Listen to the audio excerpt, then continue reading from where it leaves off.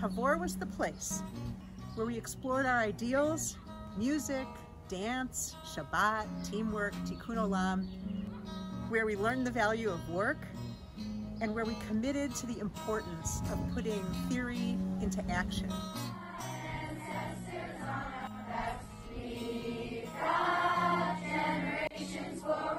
My name is Rana Nascone. Tavor has been a part of my life for almost 50 years. I was there as a camper, as a counselor, and on Muskie Route, and then, of course, serving on the camp board. I met my husband at camp. Our children all went to Tavor. They were on staff and on the Muskie Route as well.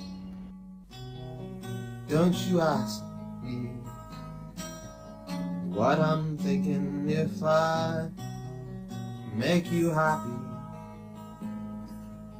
I will keep on singing, for I sing when I can talk, and I dance when I can walk, and I'm going back to Splendor Bridge to try to call it home. I'm Itamar Steiner. I'm a second-generation Tavornik and the 8th member of my family to experience Camp Tavor as a second world and home. Camp Tavor has been home since I was a kid. It got me through hard times, it met me in happy times, and has guided me through some of the most formative years of my life. Tavor is where we experience magical moments.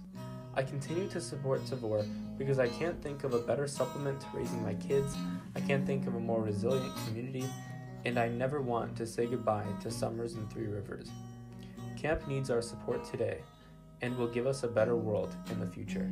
After I stopped to grieve the loss of this summer and the sadness for this year's campers and staff, my next thought goes to ensuring Tavor is strong for next summer and for the future.